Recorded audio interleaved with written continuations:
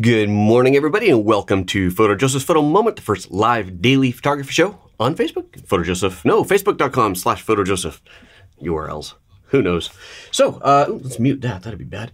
So, good morning, everybody. Good morning. I hope you had a fabulous weekend. I went and played in the snow, because we have snow here. And while I was up in the snow, I shot some snow pictures with my iPhone 7 Plus. And I wanted to share the whole RAW editing experience. We've been talking about shooting and editing RAW with the iPhone a little bit, and I thought we would have a little fun with that, get into a couple of pictures that I shot. Just gonna look at one picture that I shot with Lightroom Mobile. And one of the disadvantages, and we've talked about this before, one of the disadvantages of Lightroom Mobile, shooting RAW in Lightroom Mobile, is that you can then only edit the RAW file in Lightroom Mobile. You can't export the RAW file to the camera roll so that you can access it in something else like Snapseed, which is a bit of drag, which is one of the reasons that I like using other apps like RAW by 500px, because then that allows us to just save the RAW file, the native RAW file to the camera roll, and then access it in whatever you want. And I'm sure you can import that into Lightroom. I've actually never tried that, but I'm sure you can. But let's just say, and as I did here, that we shot the picture in Lightroom Mobile. So now it's kind of trapped there. So we're going to take a look at what we can do in Lightroom Mobile. And then we're also going to look at it in another app, because what I've already done is on the desktop, once Lightroom Mobile had synced over to the desktop, is I imported that picture into Photos. So it has synced back to the camera roll. So I have it in two places. Sadly, to date, you have to use your desktop computer to do this. You can't do that on your iPad or iPhone, which is really dumb, frankly, but that's the way it is now. So we got to work with what we've got. So with that said, let's take a look at the image first inside of Lightroom, see what we can do with it. And then just because I think it's kind of interesting to compare what we can do in other apps, we'll take that same image and open up in Snapseed, which is maybe my favorite RAW editor. I don't know. I mean, Snapseed rocks. We all know Snapseed has always been awesome.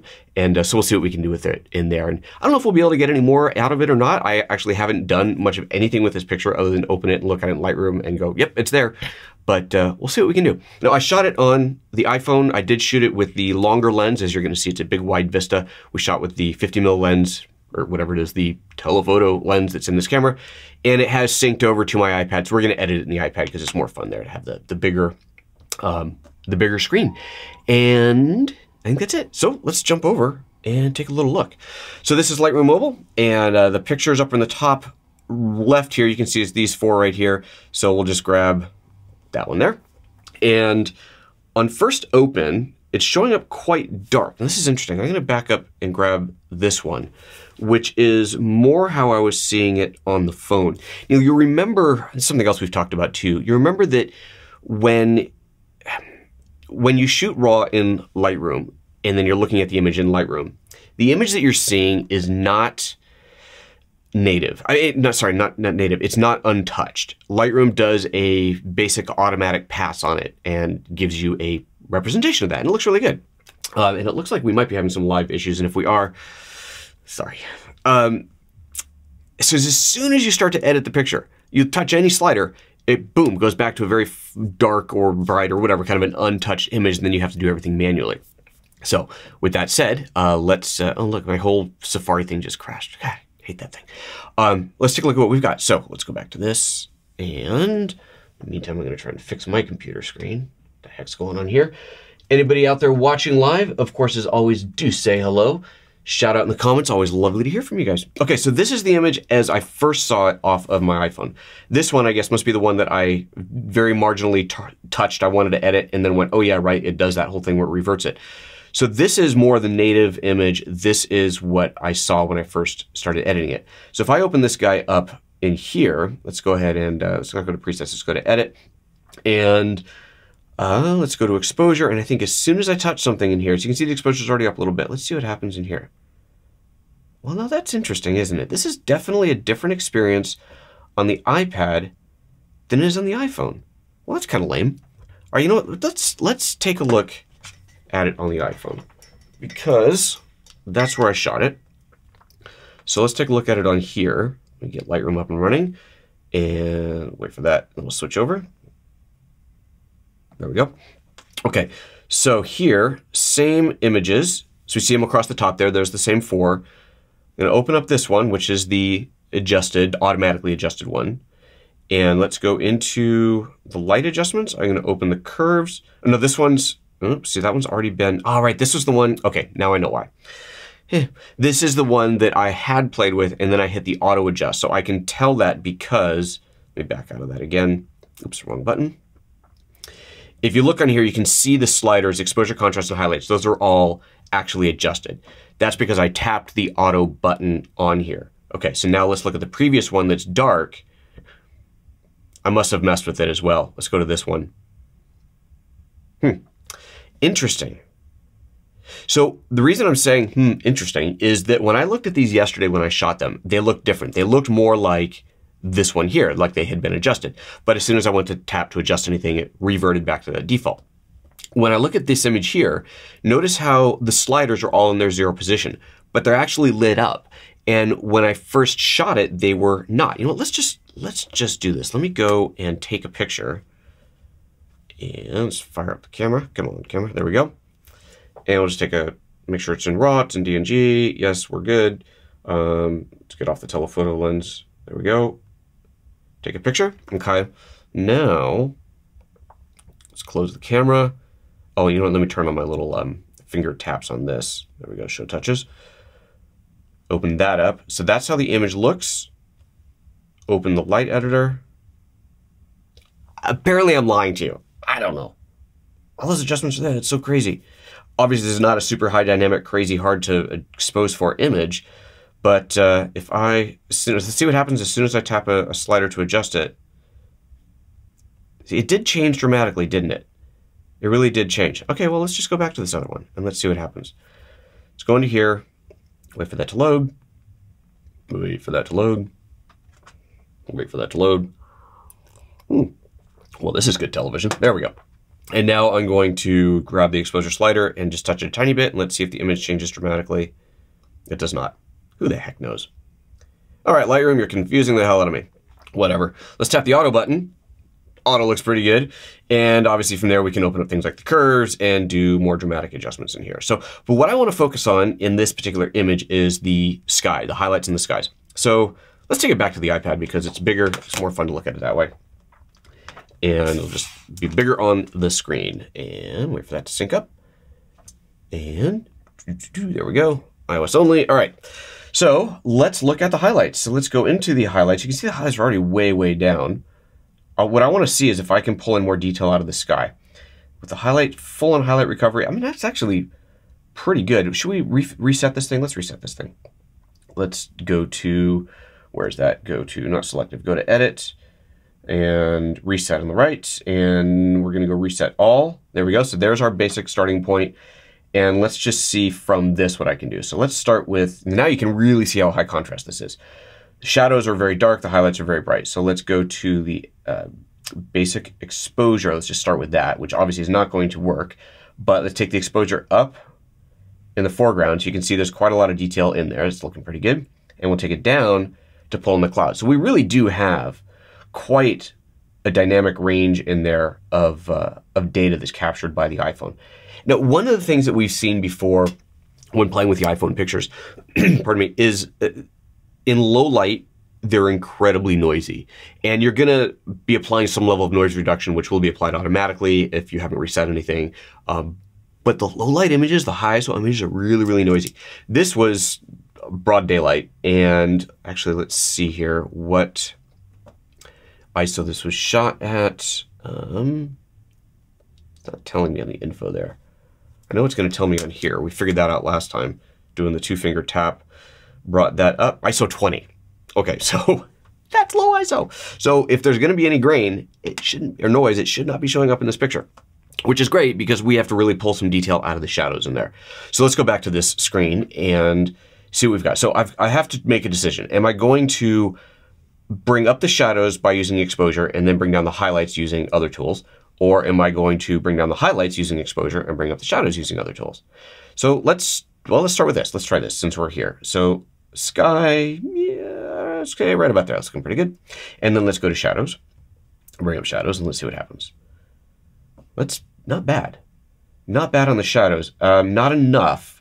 So I think what we'll do, let's reset that. Double tap on that to reset it. I'm going to go to selective. I'm going to do a linear gradient, and let's do a gradient up like so, and now take up the exposure because we know that that worked quite well before.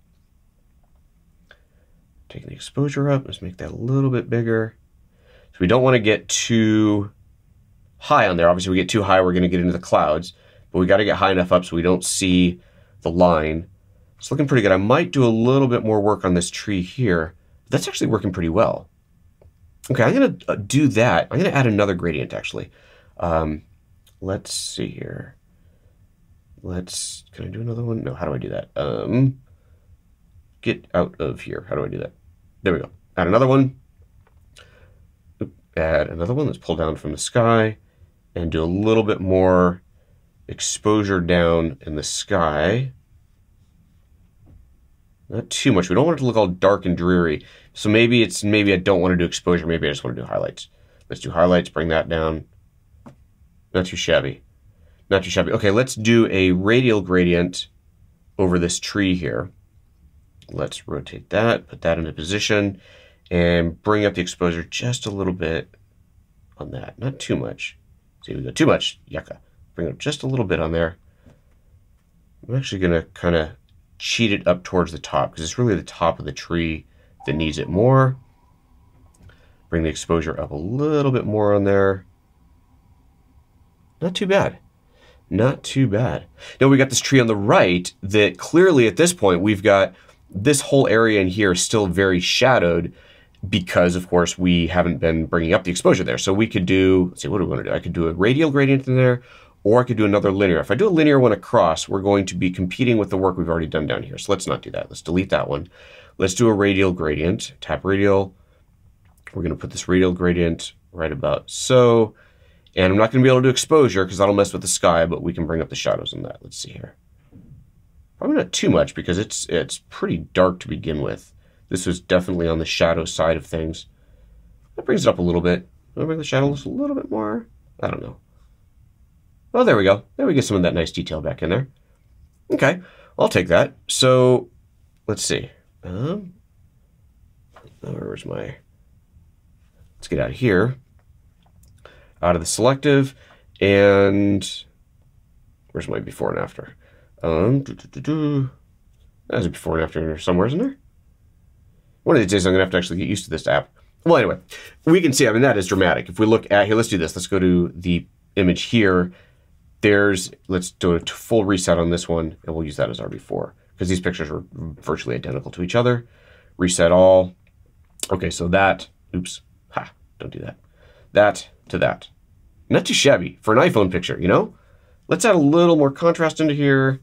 It's looking a little bit on the flat side. Just a little bit of contrast, and let's bring some color back into this as well. Where is saturation? Bring up some saturation. Nice. Too much. Okay.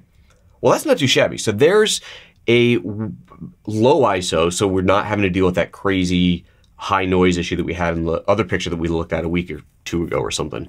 It was the picture with the barn. I don't know. Maybe it was Friday. We'll figure it out, put a link to it. This is definitely a better result than that because this is, again, it's a much lower ISO. And it's looking pretty good in Lightroom. I'm digging what this picture does. So now let's take a look at the same picture in Snapseed. Remember, as I said, I had to get this raw image into Snapseed. That means I had to be on the desktop. Couldn't do this on the mobile.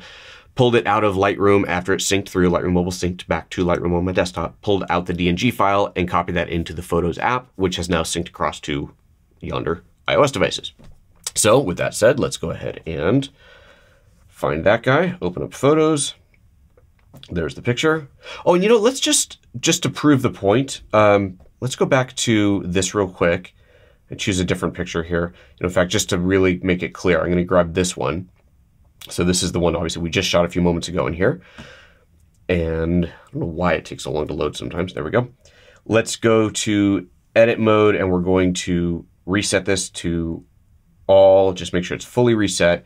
Now, if I want to save this, top right, I tap on the share, save to camera roll, and you'll see that my options are small and max available, but not original, not raw. So if I choose max available, you might think, oh, well, that'll shave out the DNG, right? That'll save the raw file, but it won't. So we're just going to prove that very quickly here, just in case you were thinking that it might do that. And by the way, under the options in there, the gear menu, there's nothing like, you know, save out raw. It's basically just for metadata. Save your location, save your copyright, something, whatever. Okay, so that's done. Let's go back now. And we'll look at photos, and there's the picture. So we open this guy up. Oh, I don't know if I even have a metadata viewer. I do, here we go. So we'll look at metapho, and you can see right there, right in the center of the screen, it is a JPEG file. So just, again, proving that point, that's the JPEG file. Now to the left of that, this one here, this is the raw file. So let's do the same thing. Let's look at that in metapho, and now you can see it's raw. So raw image, 4032 by 3024. This is the raw file that was shot with the iPhone. You can see that on the bottom as well. Apple iPhone 7 Plus, you can see where it was. All that good metadata is there. And we have copied that into Photos on the desktop. Okay, so now let's play with this image in Snapseed. So open up Snapseed, the last photo that I worked on in here. And, oh, not camera. Yeah, yes, wrong button, cancel, open again. Where's that picture? See, I don't know why, I guess it goes to where your last one was. That's crazy. Open from device, let's go to the regular browser, and there's the picture. Alrighty, so let's see what we can do in here. And we know that we're in RAW because, wait a minute, this isn't good. Where's the RAW adjustment? There should be a RAW tool at the top. Son of a, where's the RAW? Dang it, you know, it just like, clearly today's show is well rehearsed. I never rehearse these things, you should know that by now.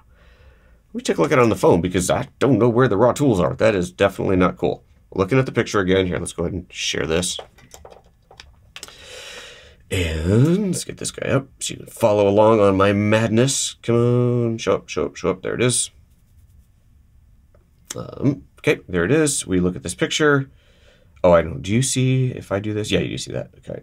Metapho, we are looking at the, oh, now it's downloading it. iCloud Photo Sync is still not my friend. Okay, so raw image, we're seeing it's a raw image. Excellent, that's there. Okay, so now let's go to Snapseed and open that picture in Snapseed. And if I'm seeing the raw one here and not here, that's gonna be crazy weird. Crazy weird. We keep playing with this while I'm waiting for this guy to load over here. Yeah, I mean, it's not there. I got the white balance tools, but that's not raw. Okay. Open from device. Let's find that picture. There it is. And, well, crap. Okay, so this is educational. Basically, I completely did not expect this. I guess what we're seeing here is that we can't take a raw image from Lightroom into another app. That's so bizarre. So for some reason, it is opening, it must be opening the embedded JPEG. Let me see if I can get the size, because you do get to see that. Settings and details, I think it's there. Yep, look at that. Details, unsaved image, 2048 by 1536. That is not the full resolution. It shows it's a JPEG image. How is that even possible? So Snapseed is not opening the full resolution raw image that was copied over. Well, that's super lame. That's what that is. Okay, well, today's demo is not quite what I expected it to be, but we definitely learned something. So shooting in Lightroom is a totally viable way to shoot as long as you want to edit in Lightroom. If you want to edit in something else, don't shoot in Lightroom because apparently you can't even bring the files back in. Just to, let's kind of prove this point too, I'll open up the RAW camera app. This is RAW by 500px. And let's just do a quick picture here. I'm gonna do something else. Let's do this keyboard here. So there's the picture, it's taken, and swipe over. Oh, that would not be where they are. Swipe this way. There it is.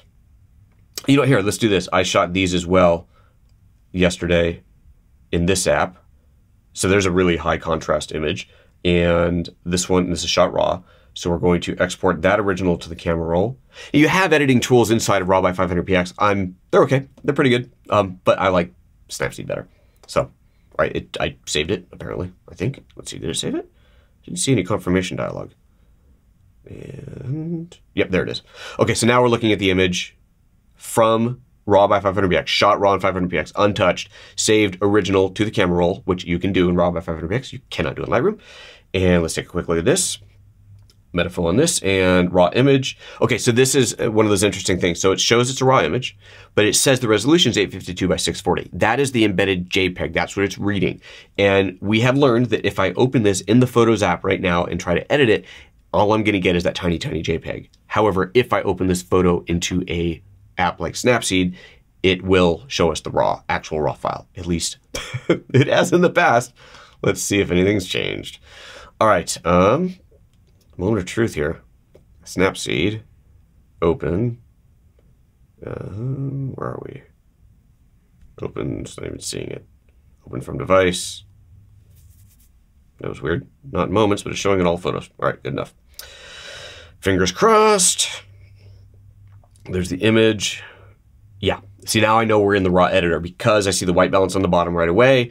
And, oh, look, the interface has changed a little bit. There's an exposure. Oh, that's nice. The exposure indicator at the top. That is new.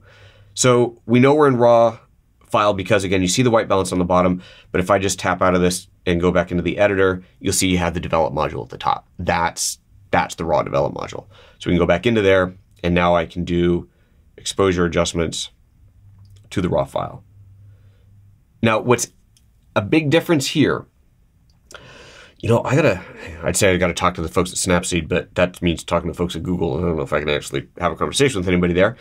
But right now, okay, we're in the raw decoder, right? And so clearly you can see a massive exposure range in there from, okay, the sun itself is not, there's no detail in there, but you know, come on, it's the sun. But look at the clouds, lots of detail up there, lots of detail in the snow.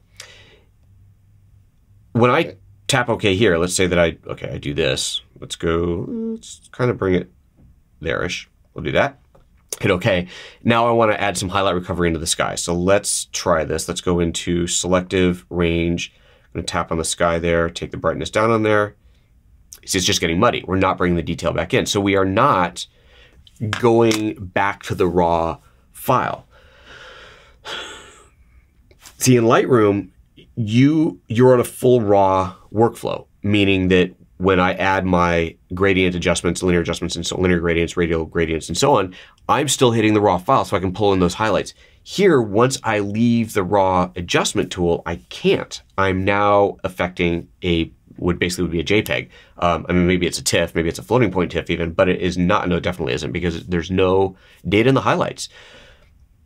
Wow, okay, so I guess then that what we've come down to is that even if you do like the adjustment tools in Snapseed better, as I often do, if you've got a really high dynamic range image, you're not gonna be able to do it in Snapseed. Okay. Oh, I'm on their beta, which means I can reach out. I have a way to reach out to them. I'm gonna find out about this. I'm gonna dig into this because this is not cool for many reasons. Damn it, Snapseed just fell down the ladder a little bit. Well, Lightroom's kicking it. I guess that's kind of where you're going. I guess that has to be the recommendation, that if you're going to shoot RAW on your iPhone, shoot it in Lightroom. You have the most power, most control there. Yeah, well, there you go. Okay, all right, that's it. I'm going to cut it there today. Few folks watching live, hello, hello. As always, wonderful to see you here. No comments, though, today, no commentary. Throw in the comments. You know I love to hear from you.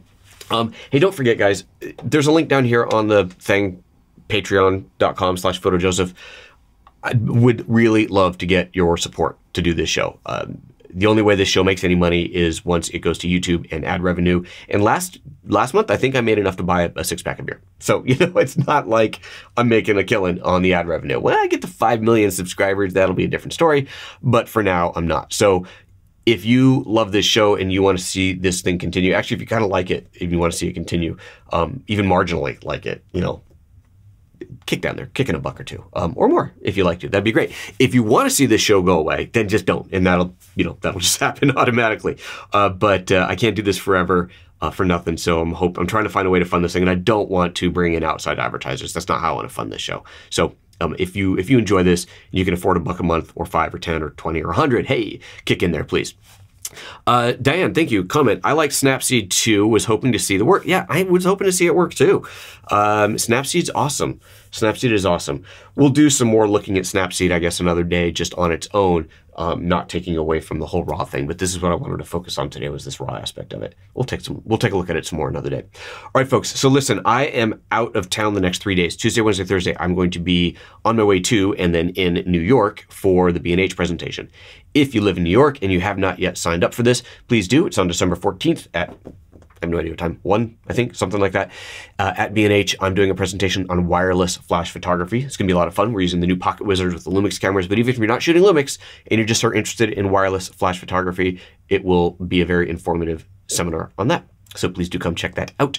I will not be broadcasting live tomorrow, Tuesday, because I'll be in the air during the live broadcast time. I will possibly do like a little mini, hey, I'm at the airport, crappy, I don't know. I might just skip it altogether.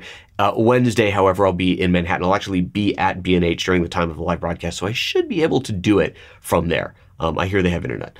And Thursday, I have absolutely no idea. Thursday, I'll probably be be out shooting or shopping or something. I don't know. We'll figure it out. But if you don't hear from me on a regular schedule over the next couple days, that is why. And we'll be back in on Friday, assuming I make it home, don't get delayed by weather or anything, all as normal. And Friday, we have scheduled for Friday. You may have seen before, I've done I did a little talk about, I did a little behind the scenes thing on the calendar that I did. That was the Grow Baby calendar. We talked about the photos. We have 2 videos on that. We talked about the photos, talked a bit about the behind the scenes on that. And I did a kind of a shoot of the calendars, like a mini product shoot that I ended up editing into a fast-paced little thing. So we'll link to those. That was kind of fun. So on Friday, assuming that I make it back in town, the creator of the calendar is going to come in so we can have a discussion about the development of the calendar, the photography behind it, her reasonings for wanting to have really good photography behind it, and so on. So that's scheduled for Friday, assuming that I actually make it back from New York. All right, guys, that's it. See you next time. Take care of yourselves. Bye-bye.